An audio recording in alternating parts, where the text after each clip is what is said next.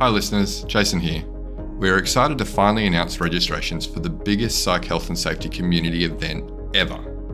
The inaugural The Psych Health and Safety Conference will be held at the Sofitel Wentworth, Sydney, June 19 to 20, 2024, and offer concurrent virtual attendance.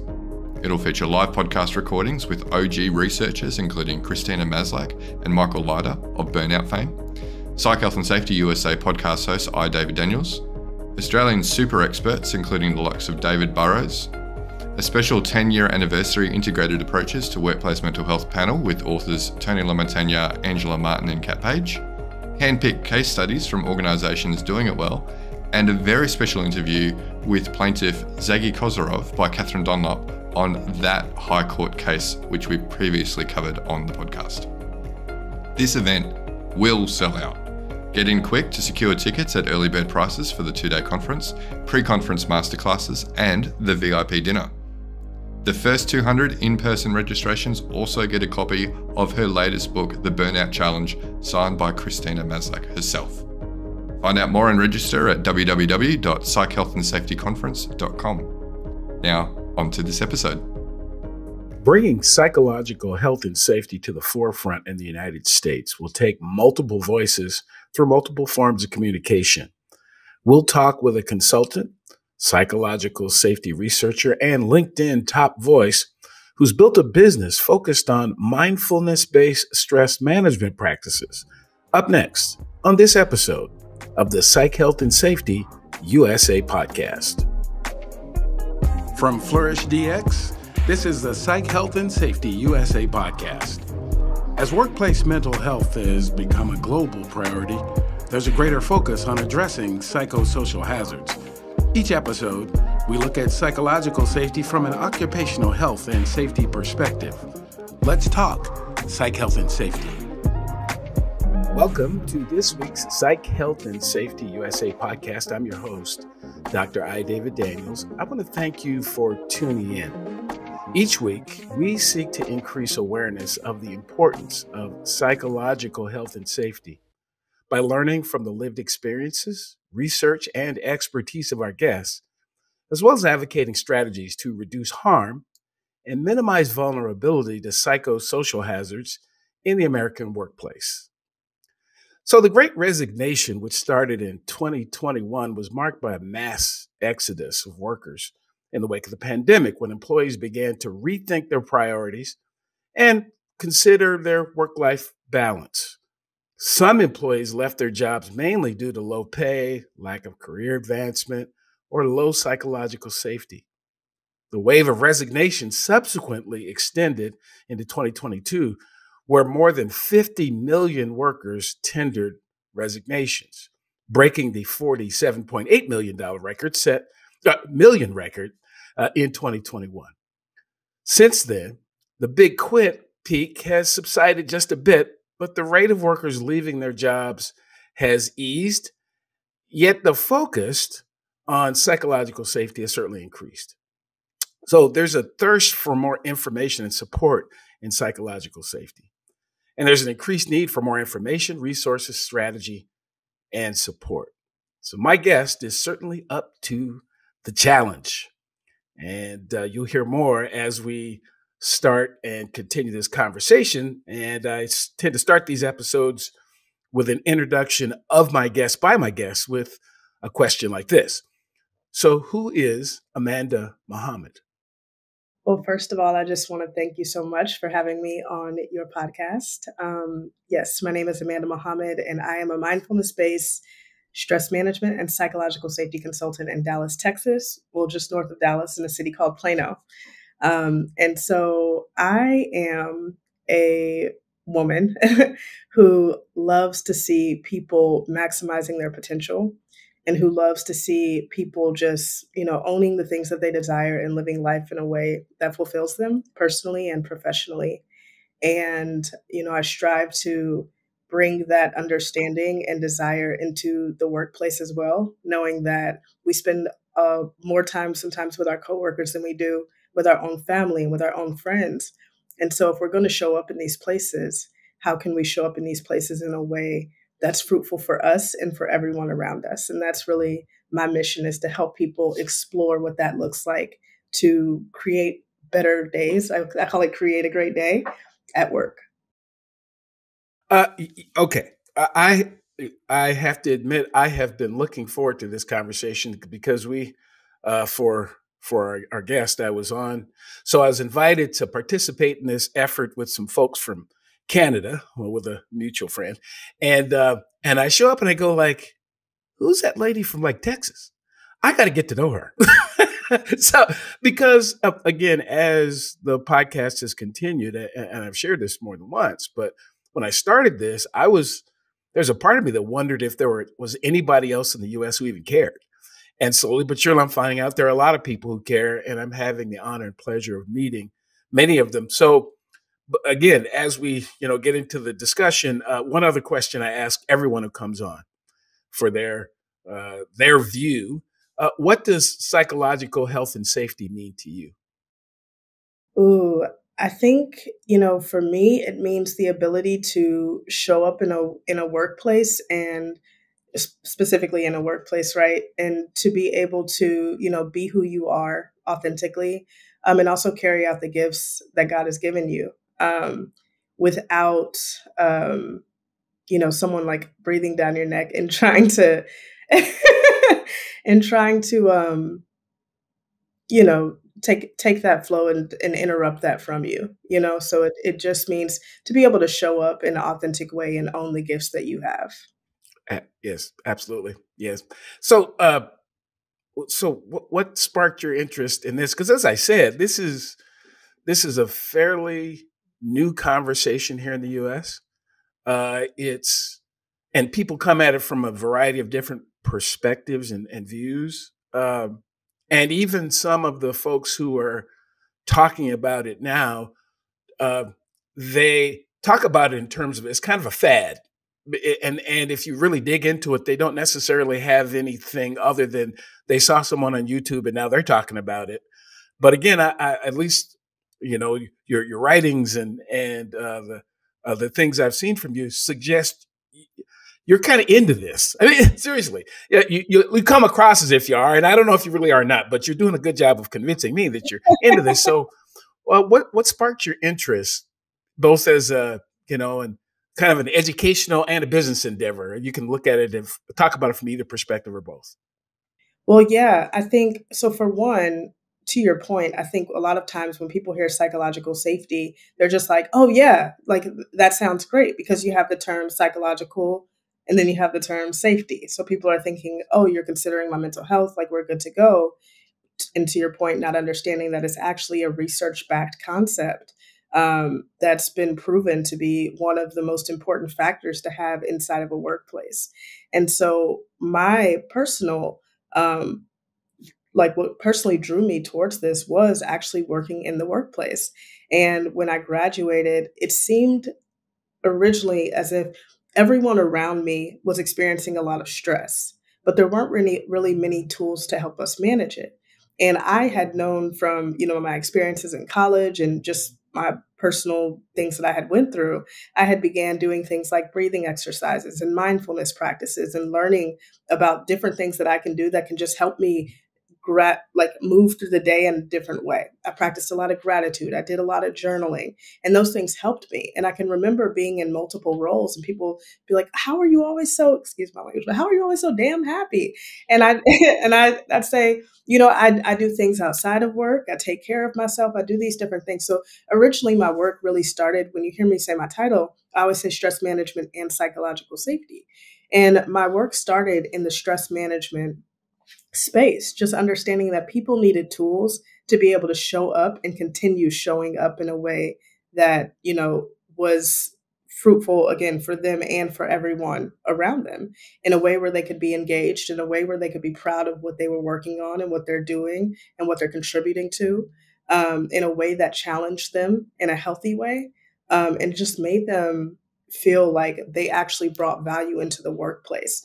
And so the more that I studied stress in the workplace, the more that I began to have this conversation, because, I'd go in and I would teach employees about tools that they could personally use for managing their stress. And then I'd get there and a lot of the conversation would be like, but, I'm getting all of this, like, people are dumping so much on my plate, or I have a manager who's just a butthole, or I have, all of these other factors. And so I started looking into that. And the more that I started to learn about really I believe in a bi-directional relationship of stress management and psychological safety, the more that I started to kind of see this term and uncover it in my studies.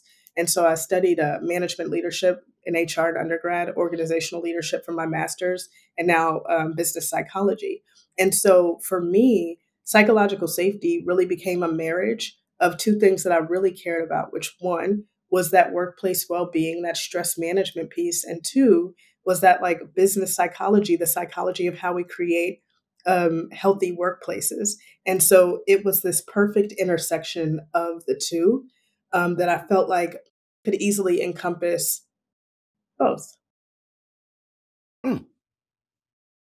Okay, so that sounds like it was that sounds like the academic part about seeing these concepts out there that seem to make sense that you were able to apply, uh, in your work situation. Tell me a little bit more about the practical side. So how do you how do you end up doing this as kind of a full-time thing? I mean, so it sounds like you've had the opportunity to to be in organizations and teach other people, and now it looks like you're kind of leading an effort yourself. So how do you get from there to here? So I'm sorry, how did I get from like From being in an organization, because it sounds you have your own practice now, as opposed to you know the terms I use, kind of toiling inside the the machine.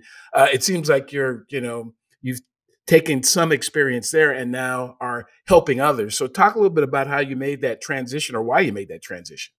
I got you. So I was saying, I had worked in a few different jobs. One was a big corporate company, one was a small private company, and one was a school. And I saw these common themes across all three. The big theme at the time was that many people were experiencing stress and there wasn't many tools and resources for us to manage it. And I had known at the time that my mindfulness practices were making a difference. I began teaching them inside of the classroom to students, and also outside of the classroom to teachers and to other professionals, and began getting this really great feedback for how much of a impact those practices were having on just people's general well-being.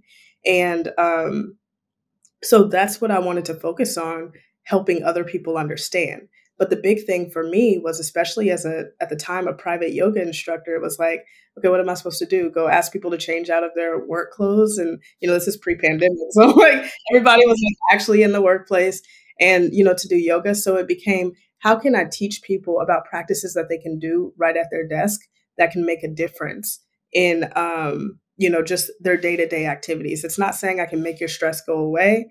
It's just saying that there are some different tools and resources that you can use that can help you to navigate these situations in a different way.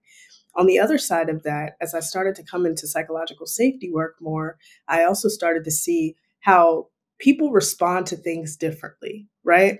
So somebody closes their door and, one person feels like it's a personal attack and the other person's like, oh, that person just must want their door closed.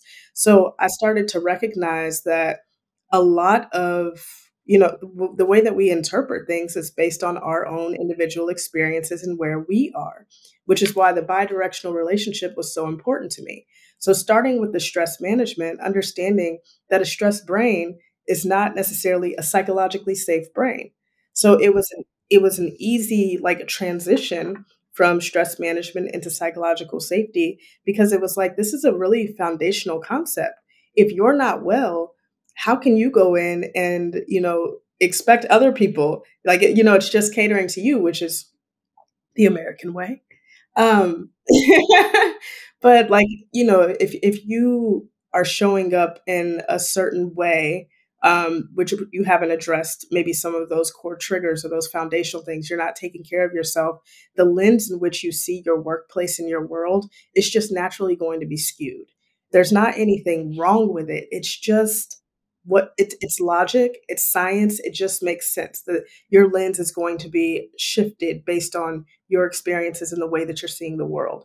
So if we can start to change the way that we see the world, if we can start to, and that I use my Mako method framework for that, if we're looking at things like journaling and gratitude and breathing exercises, things that have actually been proven to change the way that your brain processes and perceives stressful information, well, then we can ultimately start to change and shift the way that not only we show up in the workplace, but that we also experience the workplace.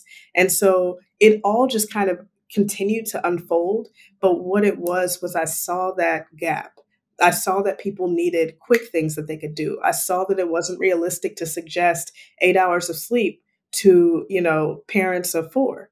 Or, I saw that it wasn't realistic to ask educators to take 60-minute yoga classes 3 times a week when the yoga classes can dang near be as much as the salary you're bringing in, right? So I wanted to focus on things that people could do that were practical and that were free, that would be easy to implement into your daily life and into your work environment.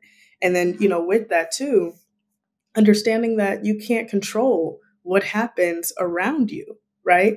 We can sometimes influence it, but we can't control it. And so what we can control is our response to it and the way that we show up and what we decide for ourselves. So even in the stress management piece, as you start to learn more about yourself, you start to learn more about what you actually want your life to look like, what you want your work environment to look like. And you start to make decisions that are aligned with that. Sometimes it looks like advocating for yourself. Sometimes it looks like finding a new job.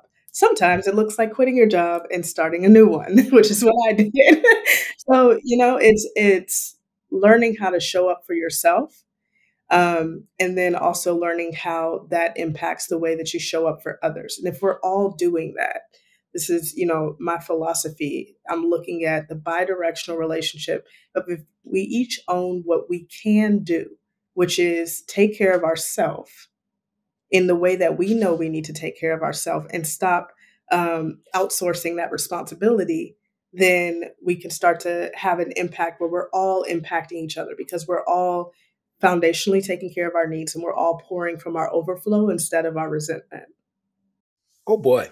Oh, there was a lot there. I really, really, really like the focus on starting internally and working externally.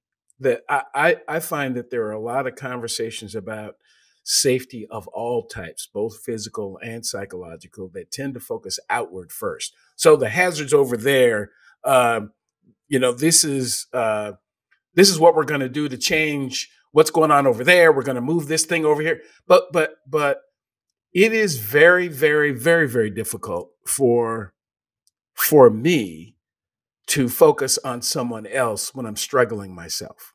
It's just difficult. Even my heart's in the right place. I have the right intent, at least I believe. I'm trying to do what's right, but I'm struggling so much myself. And then particularly those who are in positions of responsibility, leadership, however you want to describe it.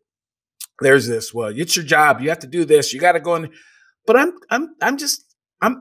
struggling today. I'm struggling this week. There's something going on in my life.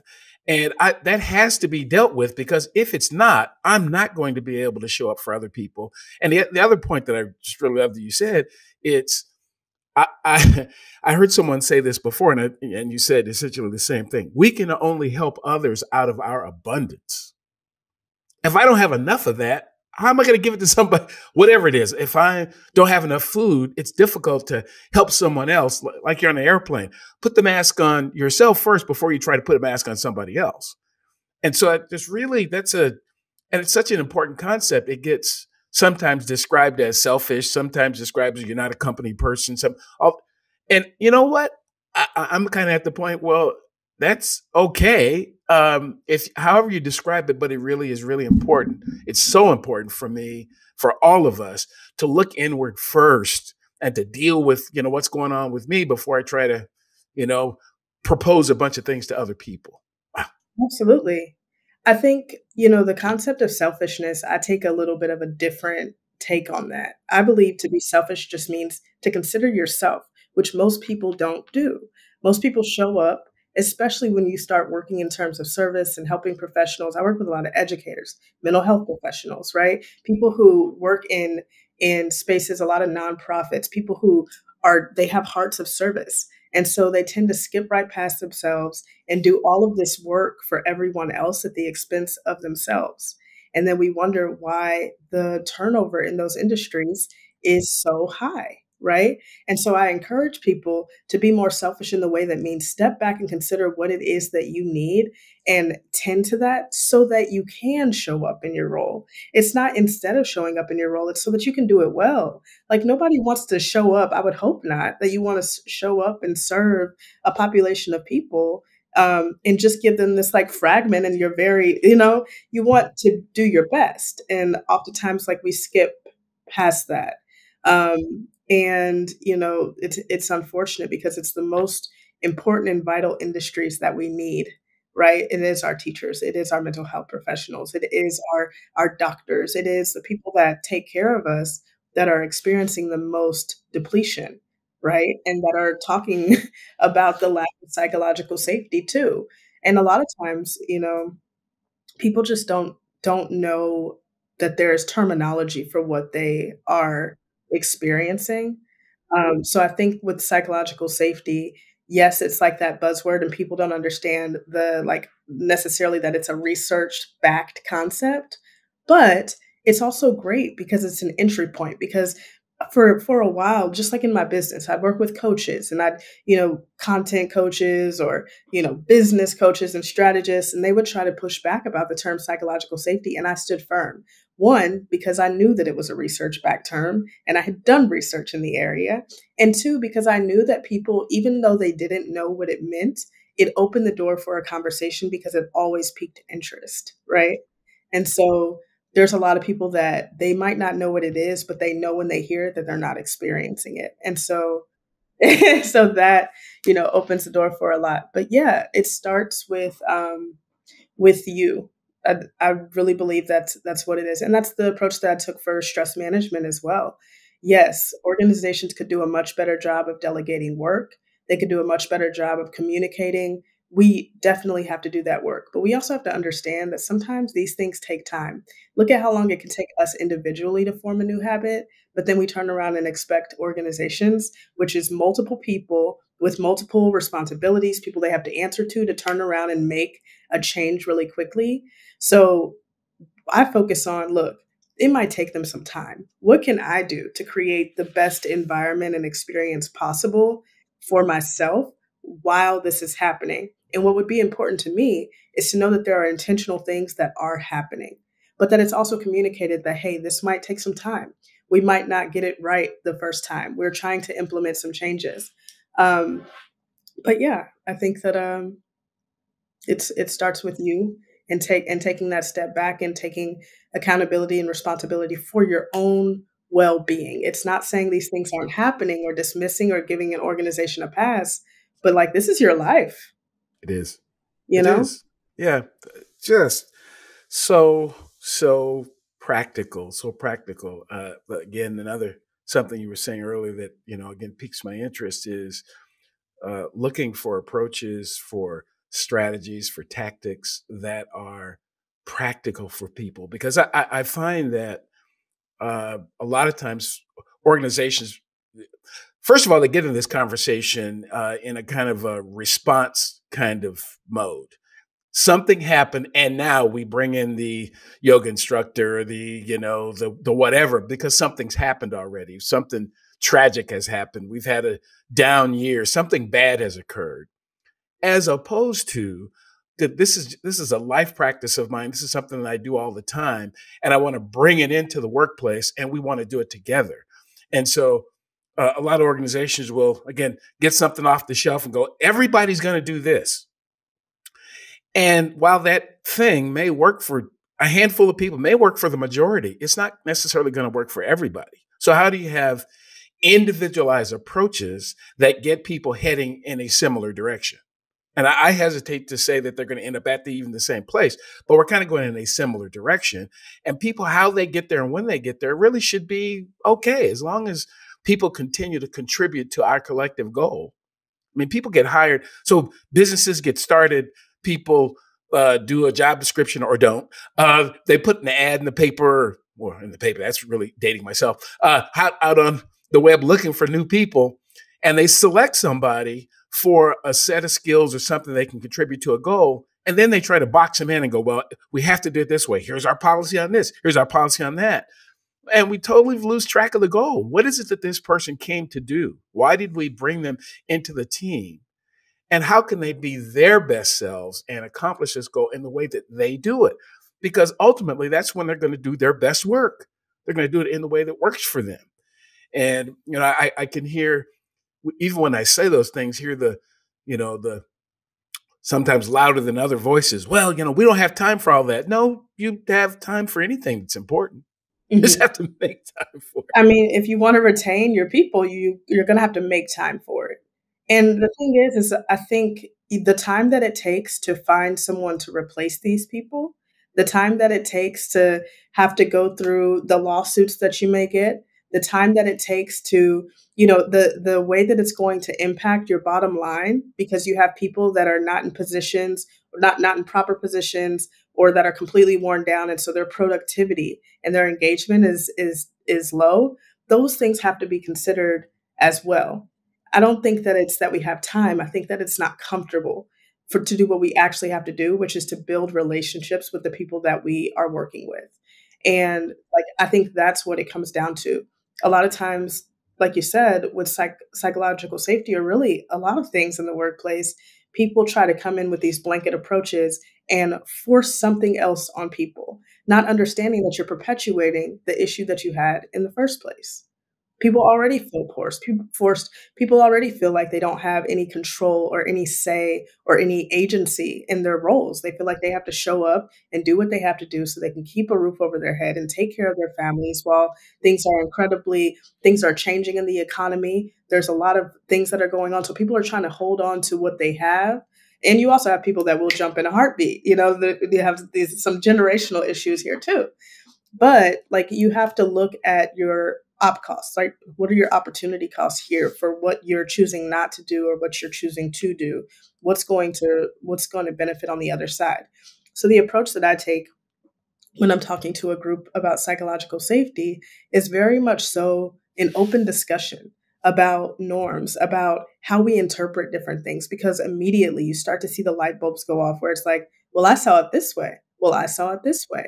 And then it's the same situation and you start to really easily see, I didn't think about it from that perspective, right? I was on the plane coming back from LA maybe a couple of months ago, and I was sitting next to this lady and she found out what I did for a living and she was like, psychological safety. So she goes, so the camera thing, tell me, what are your thoughts on, turning your camera on in a meeting? And I was like, I can see both sides. This is, a thing that a lot of people are talking about. They're tired of always having their camera on. They're tired of the Zoom meetings, whatever. So she chooses to keep her camera off on every single meeting. And so I was like, I can see both sides of it, especially as a facilitator. I can see the value of seeing other people when you're trying to have a conversation, because there's something different about Zoom to me, or, any of these platforms, and knowing that the person is there, but the camera's just off versus a phone call, right? There's just a different thing that's there. I'm not quite sure what it is. But I said, for me, you get to, so much of our conversation is not just your words. It's, it's tone, it's body language, it's the expression, it's the affirmation on the other side, the head nods, or where you can start to pick up on different things from people. So we communicate with so much more than our words. So she was telling me, I just don't like turning my camera on, and I don't want to feel forced to do that. That's just who I am, yada, yada, yada. And so I was like, okay. I said, that's your prerogative. If you don't want to turn your camera on, I understand. I said, have you ever thought about what their reason for why they want the camera on is so important to them? And I wonder if they've taken time to actually understand why that's important to you, because maybe there's an opportunity here for you guys to meet each other in the middle. And she told me when I was started to have that conversation with her, she's like, she took a deep breath and she's like, you know what? She's like, I have to be honest with you. I'm a little embarrassed. She said, I never really thought about how that might feel to them. I was only really thinking about my side of it.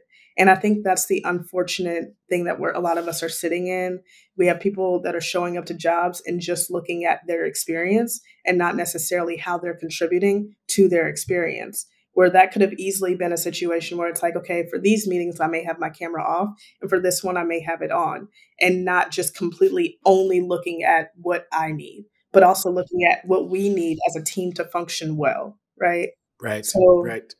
the conversation has to shift into having those relationships and looking at, like, who are these people that I'm working alongside, instead of just continuing to force our way, force our thought on people.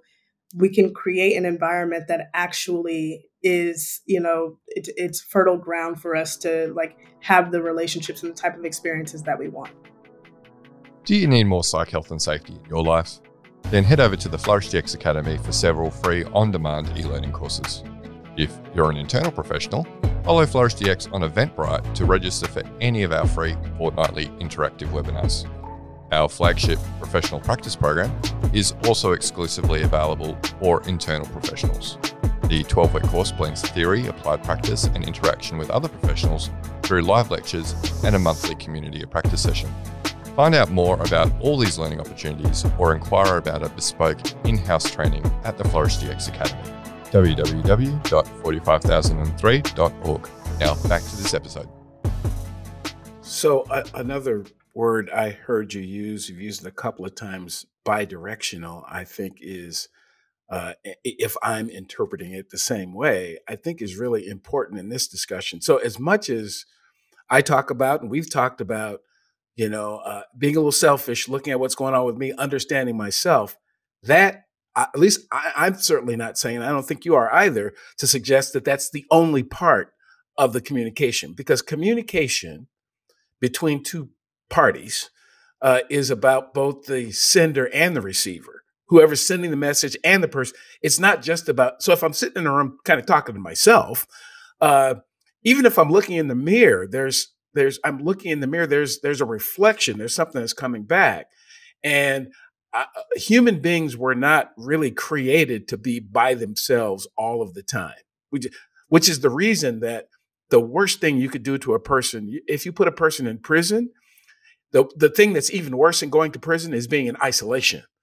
So we're just not designed that way. We're designed to be around other people.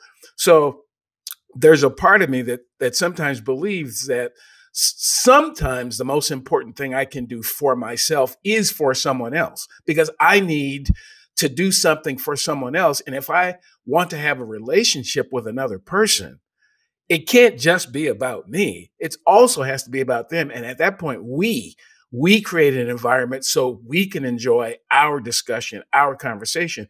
It can't just be about me, because again, the affirmation I'm looking for, the friendship I'm looking for, the business success I'm looking for, I can't do it by myself. I mean, or the things that I can do by myself, I've just limited my opportunities because it's just must be. So I think that's a really important point.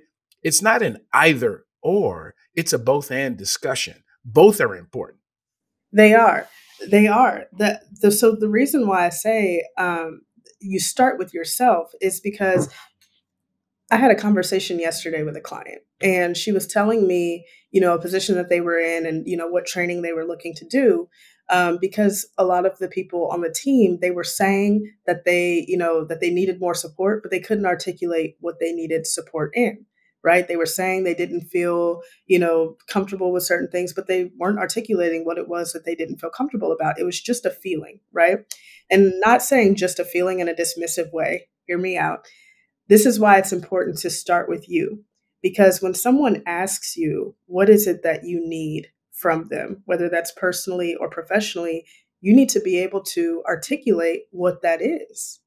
And so if you don't know yourself, if you don't know what your needs are, how can you talk about you don't have capacity when you don't know what it looks like when you don't have capacity? So it's like when you explore that deeper level of yourself, understanding, okay, these are my values. I really value family. That's why I get so upset when something is thrown on my plate at 4:45, knowing that I want to leave at 5, and now I have this pressure, right? And so then you can articulate that.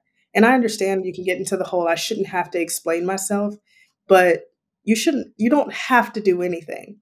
But if you want to create healthier relationships, you might want to, right? And that's something that I've had to learn personally and professionally as well. When I can articulate what my needs are, that context creates clarity for the relationships that I want to have and that I want to nurture. So yes, it's not about only me and this is what I need. The other thing is, as you start to do that work, you can start to have a level of empathy for the other people in the workplace. You might start asking yourself, well, this is what I need. What is it that they need? Or you might start to point out like, man, I've been there before where I didn't know that, or I wasn't taking care of myself. And then I started doing this and started having a different experience. So that's how we can start to show up and serve from our overflow because we have taken care of ourselves. We have acknowledged what it is that we need. And now we can, share that with the workplace. So it's about positioning yourself to be in a better position to experience and contribute to psychological safety. So that's one thing that I always try to talk to people about. It's not just you experiencing it, it's you contributing to it. So, that's how we create psychological safety, right? It's not about what the company does. I believe it's from each little one of us because at the end of the day, even though it's an overarching company, there are human beings making those decisions. So those human beings, if they're showing up and they're burnt out and they're not tending to their needs and they're not tending to themselves, even as high as they may be in a company, they are still human and they are still, spitting out things without much consideration, right? So we can all play a role in the psychological safety that we experience at work. Right. So a couple other topics I would love to cover, really from this perspective of you sharing information with other folks. So I follow your newsletter um, and it's amazing to me. So I don't consider myself to be a prolific writer. I can write. I prefer to have conversations than write. And there's probably some days that may be, perhaps I should write more. But I find that you seem to have this talent for putting topics out there again that are very, that kind of makes sense. And so how do you determine which topics you're going to share with folks in your regular communication? Sure. So one thing that was really helpful is that we have a couple of frameworks that we work off of, right? So we call it the Mako method framework. One is one that I came up with. The other one is a derivation of another framework by Timothy Clark, right?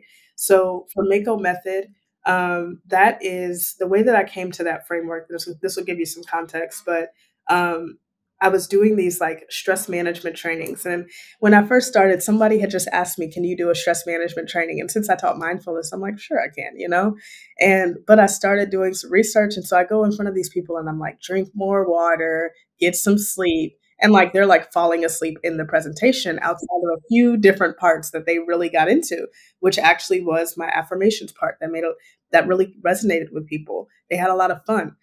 My breathing exercises, my gratitude, like those different things. And so I remember after this one training and specifically where I was really talking about the like things that you could do, which were like, just these like standard dry things that really didn't apply to a lot of people. They didn't resonate with people because people didn't have the time to get 8 hours of sleep. People didn't have the resources to take this yoga class, like I said earlier. So I remember just sitting down and saying, I've got to find something that people could do that can be quick because the people that I work with are busy people. They're people that are taking care of kids and care of family members. They're caregivers. And I like serving these people. I like working with people who love what they're doing and they want to figure out ways to show up in a more optimal way. So I was like, I have to find something practical. And that's where I came up with the Mako method, which is about 5 evidence-based things that you could do throughout the day to manage your stress, all things that have been proven to change the way that we process and perceive stressful information. So that came down to breathing exercises, gratitude, journaling, affirmations, and working on your perspective. So that became 5 topics that I always knew that I could talk about because it came directly from my framework and I knew that people liked hearing about them. So usually if it's some type of like stress management content, it's going to come down to one of those mindfulness-based stress management topics. And on the other side with psychological safety, following Timothy Clark's model, the only difference is that we believe that stress management is foundational. Once you have that foundational piece of taking care of yourself, of examining your needs and tending to those needs, then we can look at inclusion safety, learner safety, contributor safety, and challenger safety. So those became other things that we could look at. But the most important thing to me was that when I was putting out content, it wasn't just about like me and what I was doing. It was actually giving people things that they could do, really practical tips that if you never hire me in your organization, you could still walk away with value from our content. Originally, it started as, a blog that bloomed. And as we, entered stress management and then it became psychological safety, it just gave us this wide array of topics to talk about. So over the years, I just started tending to that content. Nowadays, 6.5 years in, I've gotten more strategic about how that content gets delivered. So we have certain content that goes out certain days that falls under these like umbrellas of content, which makes it really easy to write instead of just shooting in the dark. But we do kind of have these containers. So it's going to talk to you about something where, why breathing exercises are important, or something where you can incorporate breathing exercises. So it was originally just me cranking out content. And then over the years, I've had a couple people that have joined the team where they have either repurposed content and supported me in that, or I have a copywriter that does a lot of content for us now too, using our voice. But we will meet and we'll have strategy over, what's important. And then she goes through our content, or we'll talk and she'll hear my philosophy and put that into words. So we were producing a lot of content these days. It's all approved by me, but I'll be honest, it's not all written by me, so that's why you see so much. But it is our philosophy, Right. So you are the first LinkedIn top voice that I've ever met. So I kind of had to ask about, how that happens. As I said, I don't consider myself to be a prolific writer who's, producing content on a regular basis. And so it always fascinates me. Wow, where did they come up with that? It's just wonderful to see, and particularly in this space, and particularly in this space in this country, because that's where another place I want to go. As I said, we had our kind of introduction through a mutual friend up in Canada, who I kind of stumbled across, and looks like you stumbled across as well. And so it does appear that you've been connected outside of just what's going on in your local area, and have started to look around the world for other activities. How did that come about? How do you end up talking to people in other countries? Is that just through the business, or through your research, or a little bit of both? Yeah, a little bit of all of it. I think the beautiful thing about I have my quirks with social media, but one of the beautiful things is it really has connected me with some of my favorite people in the world, and has gotten me some opportunities that I don't know that I would have had, or that I would have had without it. The key has been consistency and adding value. And so, like I said, like it was always important to me that I wasn't just doing stuff that was just like, look at me, look at me. I might have a picture on there, but like I always wanted to be like of service in my space. I wanted people to connect the name Amanda Muhammad or Mako Mindfulness with stress management, and eventually with psychological safety. And so I always wanted to just like deliver that value, and people know that like when they think stress management, boom, contact Amanda Muhammad. And that's what I get a lot of times on my interviews, or not interviews, my like sales calls, right? It's like, yeah, as soon as somebody said stress management, we knew exactly who to reach out to. And so that's been nice to be able to do that way. But that's how that LinkedIn opportunity came across, was just I had been posting for years and years, and posting value for years. And I had contributed on an article, and on the other side of that, they made me a top voice. And so it's been really cool. It was like, for a LinkedIn girl, like that's like a dream come true. And one of my big goals this year is to continue growing my LinkedIn and to post on there consistently and leverage some of the resources that they have. Now LinkedIn has newsletters and things like that. And so we're, taking advantage of that and just finding different avenues to house all of this like content and resources that we do have in a way that's helpful for people. Yeah, again, it is an important platform, certainly over the last few years. I mean, most of the advertising, discussion, sharing of what goes on in this podcast happens on LinkedIn. And again, I'll share. You may know this. Others certainly have heard this as well. But the folks that sponsor this podcast are in Australia, and so there's it's something that they picked up on. I had been doing a few things on LinkedIn, but didn't realize kind of the power and the breadth of the platform itself. And I kind of jumped in with both feet and kind of going along for the ride. But again, it was, like I said, it's just very impressive to see someone who has an experience of their own that they've turned into an opportunity to help others and are continuing to share. And it doesn't look like it's getting stale. I'll just tell you from someone who reads. It looks like, oh yeah, I just hadn't really thought of that, which like there are so many ways to approach the concept of psychological health and safety that the opportunities are endless. But I think some of the conversation tends to be kind of limited because people get on a particular track and kind of stick there. And it's very wide ranging. There's a lot of different directions you could go. My discussions about it from the occupational health and safety perspective, I think are a little bit behind the discussions that are going on in the stress management, mental health type of environment, because there are still safety professionals, people who do traditional safety, who don't believe that psychosocial hazards even exist. They don't look at it that way. They're still focused on slips, trips, and falls, and those which are important, I have to tell you.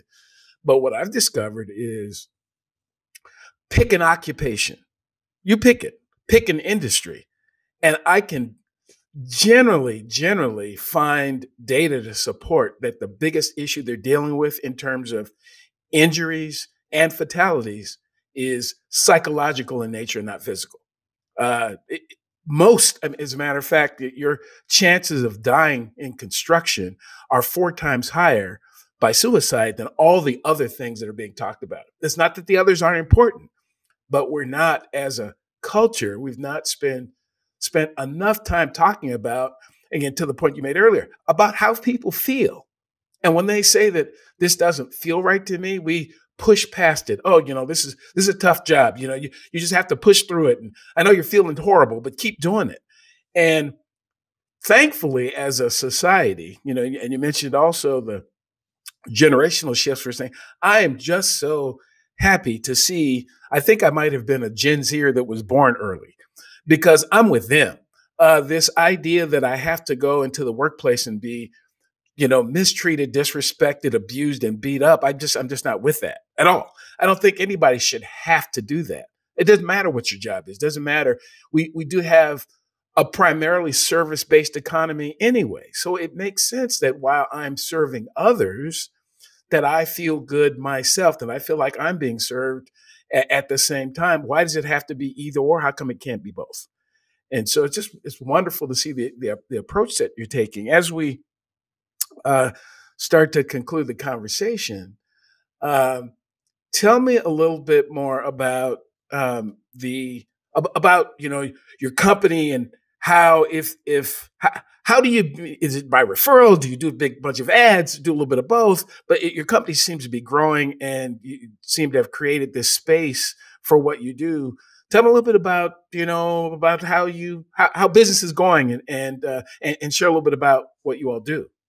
Sure. So my company is Mako Mindfulness, and we are a boutique professional development company. So I facilitate training and deliver a lot of resources, right? So on that same topic, we create a lot of content so that on the other side of our trainings, we can make sure that people can go deeper, that they understand more. Because, sometimes we only have 60 minutes or, 2 hours with folks. And so we want to make sure that they have resources on the other side of those conversations.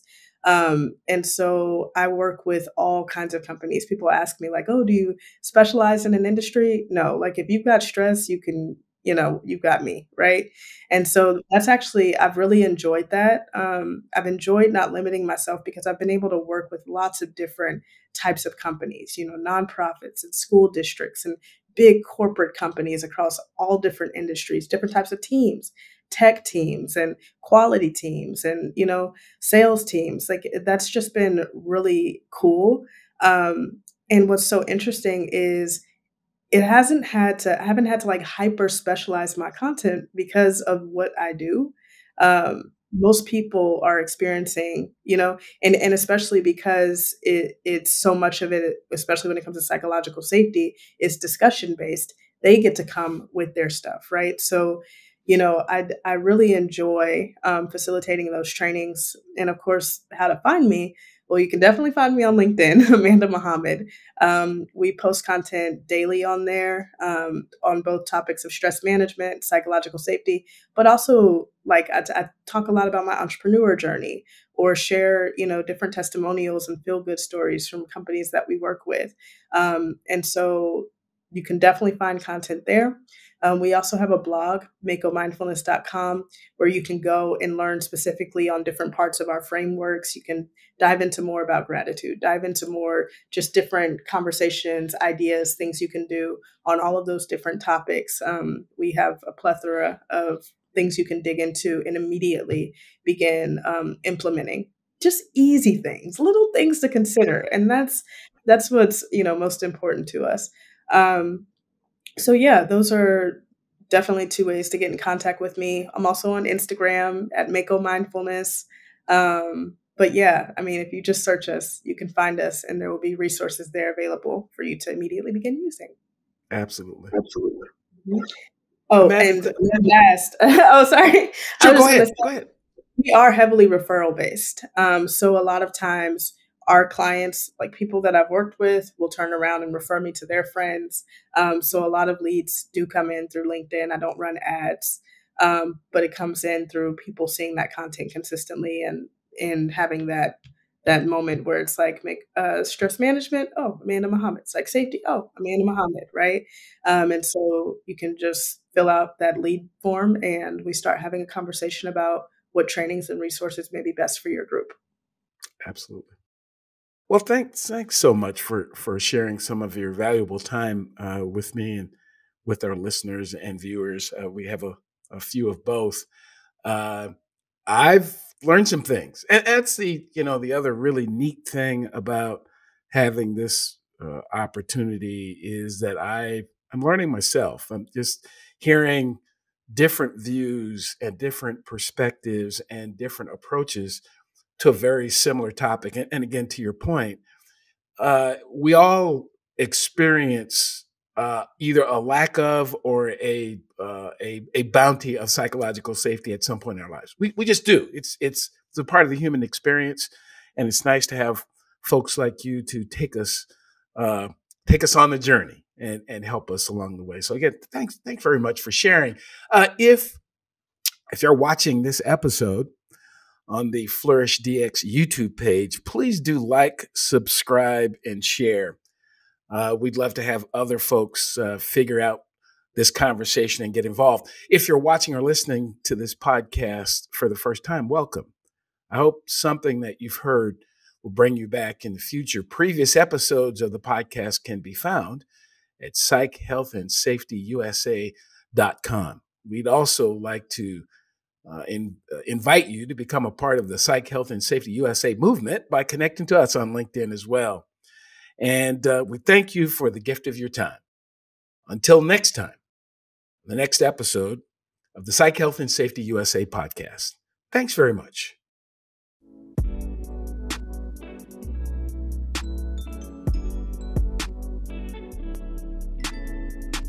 Tune in each Friday for new episodes of the Psych Health and Safety USA podcast. If you have a story or know of one that needs to be told, reach out to us on LinkedIn or send an email to David at id2-solutions.com or go to the Flourish DX website at flourishdx.com. We'll see you next time.